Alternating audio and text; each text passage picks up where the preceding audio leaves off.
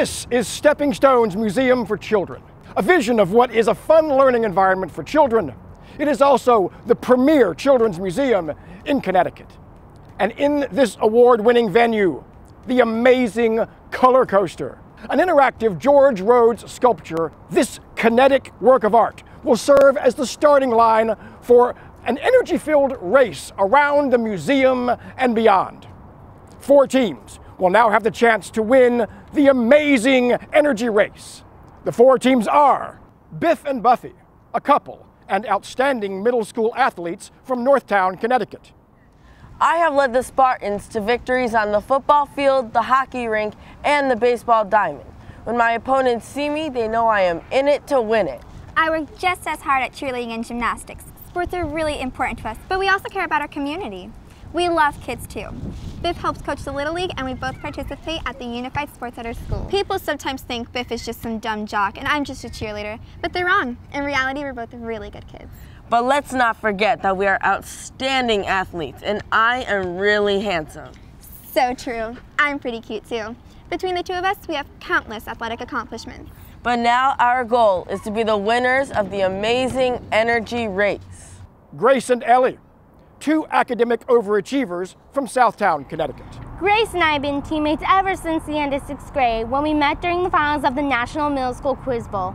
No one can hit the buzzer and answer questions like Grace. Since then, we have competed together in the National Academic Bowl, the Scholastic Bowl, and the National Science Bowl. Did I mention we did this all while taking a course load of AP classes in middle school?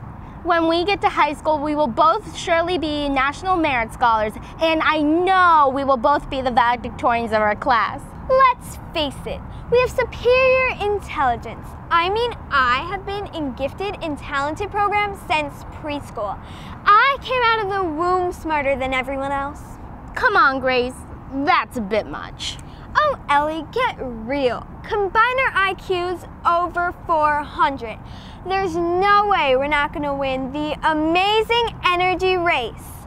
Nadia and Maggie are best friends from Easttown, Connecticut.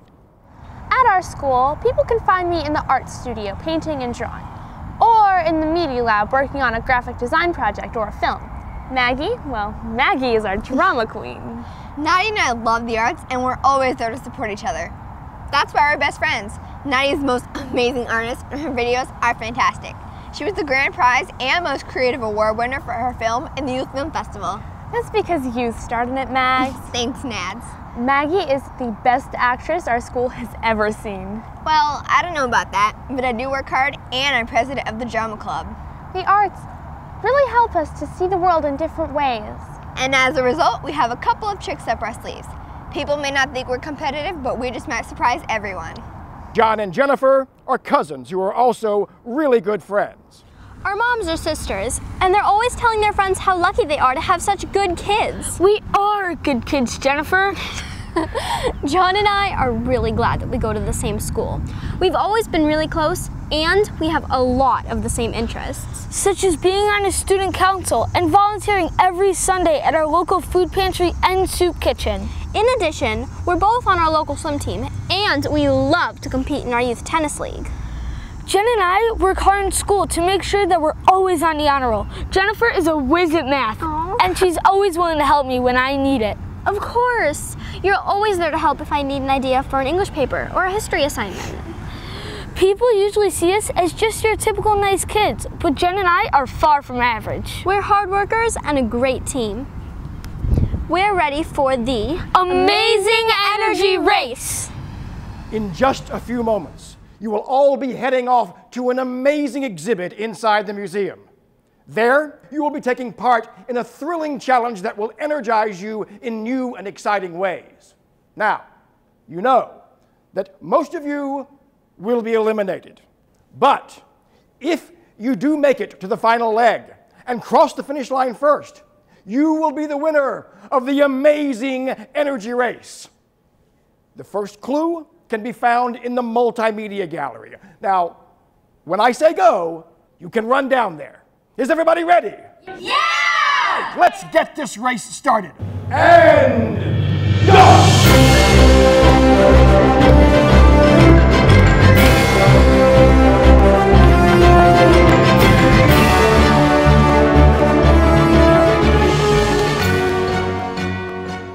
The Energy Lab provides fun ways for children to learn about different sources of energy. For your first task, you must send one partner into the Energy Lab to identify and create a list of all the various sources of energy used in the exhibit.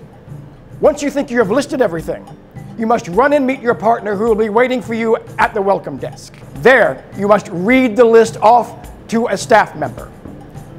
If you have succeeded in finding all of the sources of energy, you will receive the next clue. If you have failed to find all of the sources, however, you must return to the Energy Lab and write down the remaining sources. Good luck.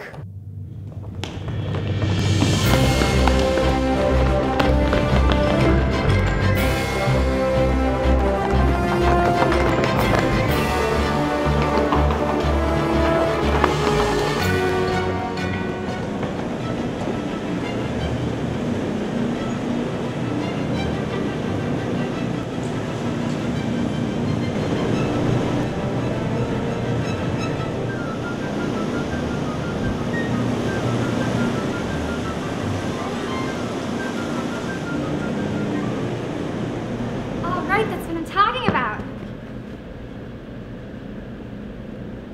Sun, wind, and water. Sorry, you're missing some.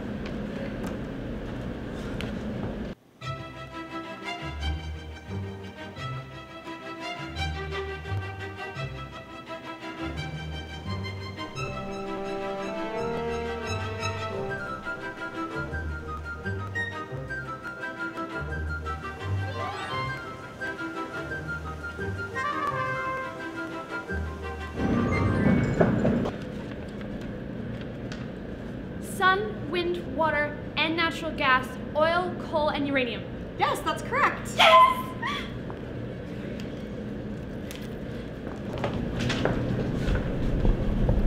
Identify the 3 sources of energy that provide energy for the museum building and take photos to show evidence of each source. When you have all the images, go directly to the community garden. I saw a wind turbine outside. Let's start there.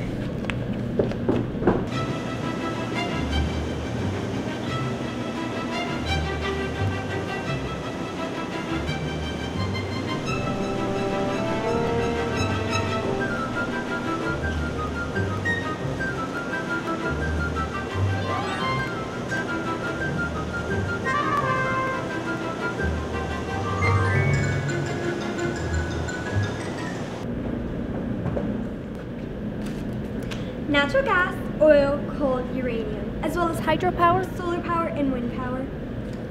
Yep, that's it. Okay, we saw the wind turbine outside and the solar panels on the roof. They must use natural gas too. I guess we'll just have to go around the building until we find the meter. We got this.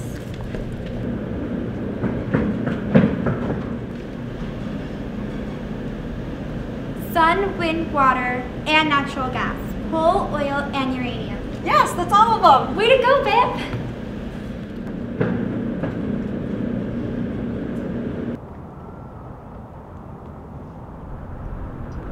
Okay, so we found the solar panels and the wind turbine. Where's the natural gas meter? Maybe we should ask somebody for help. No, dummy, we are brilliant. Keep looking. Well, I saw panels on the roof, and the turbine is outside, so those are easy. Let's ask somebody about the other energy source. Excuse me, besides wind and solar power, do you know what else provides energy for this museum? Yes, I'm the director of operations for this museum, and I know everything there is to know about this building. And we use natural gas. And that meter can be found outside of the loading dock, under the window on the side of the building. Thank you so much. Let's go, Biff.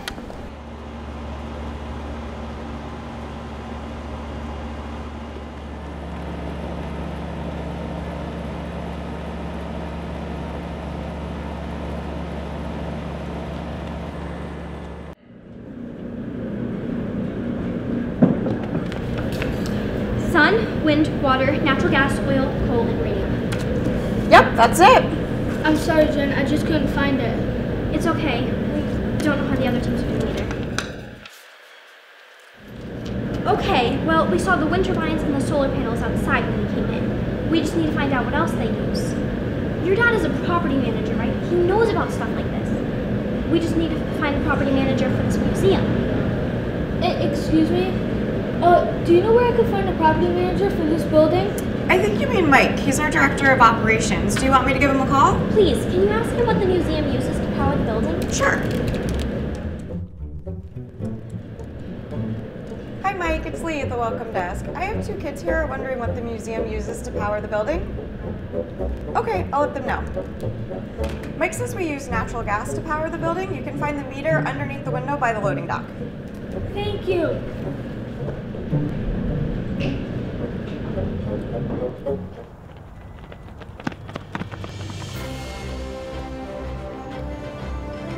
Congratulations, Biff and Buffy. You are team number 1. All right.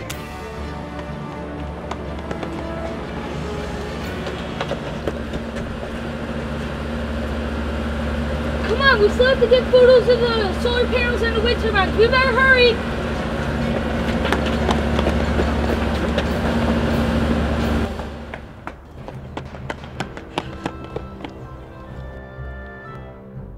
Nadia and Maggie, you are team number 2. Yes!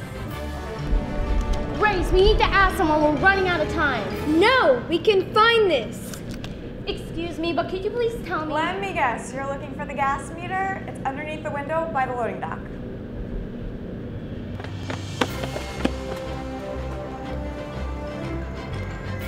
John and Jennifer, you are the 3rd team to arrive.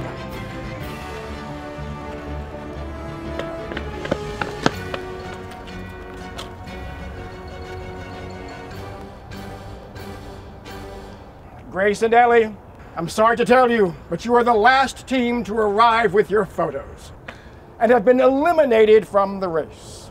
I can't believe this. How did we lose to people with substandard intelligence? Come on, Grace. Maybe we can learn something about asking for help when we need it.